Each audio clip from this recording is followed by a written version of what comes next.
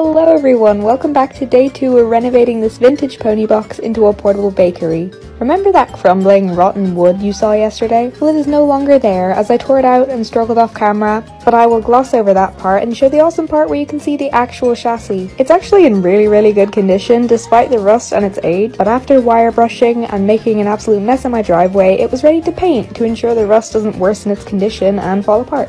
I spent probably about 6 hours in total painting on my back, so to say I'm aching is an understatement. I also finally got a wood delivery for the new floor and some other bits for the wall. Woohoo, the floor is done! Hello everyone, welcome back to day 26 of renovating this vintage pony box into my portable bakery. Last time I started priming, don't worry, this red is not the final colour.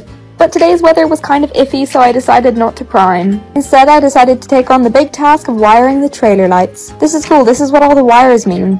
I think I'm trying to convince myself that I enjoy doing electrics, but this junction box is kinda cool. You just put the lights wires in one end and the car's wires in the other, and then they link. You know I've done this for a long time when you see shamrocks growing underneath it. It's typical Irish. I also got very made fun of when I said this was my favourite tool. I love wire cutters, it's so satisfying. To simplify it, though it's already quite simple, I put the two trailer lights in one end and the car wires in the other. But then, disaster struck. Like usual, I get a setback. I thought it was the condition of the old socket that plugs into the car, but after unscrewing it and taking a look at the wires, I realised the old man who had owned this had wired it wrong. As you can see, 313 is yellow, but on here it says it's supposed to be white. To make sure no wires were broken, I got this old motorbike battery and just tested the lights, and they worked, surprisingly. I even think my dog was celebrating at this point. Hello everyone, welcome back to day 35 of renovating this vintage pony box into my portable bakery.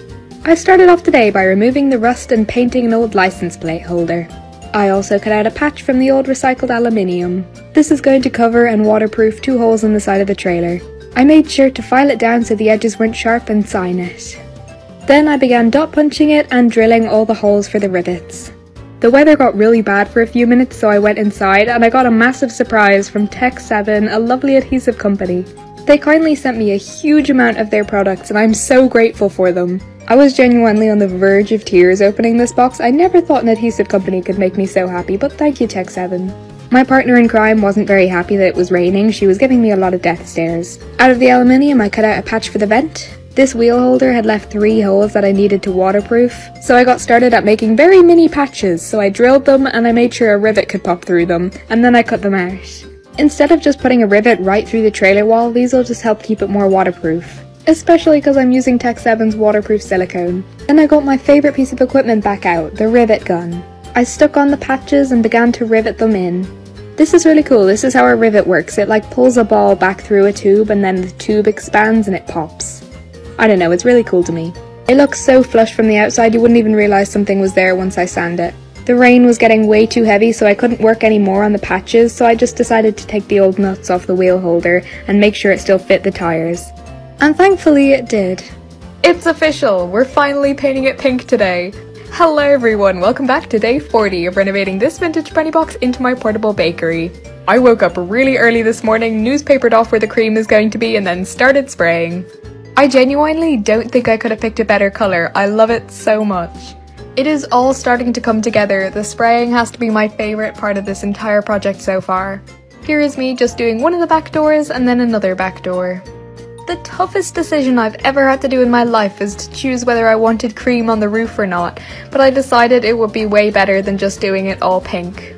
So I took off the newspaper and everything I hadn't painted pink, I painted cream. And here is the big reveal.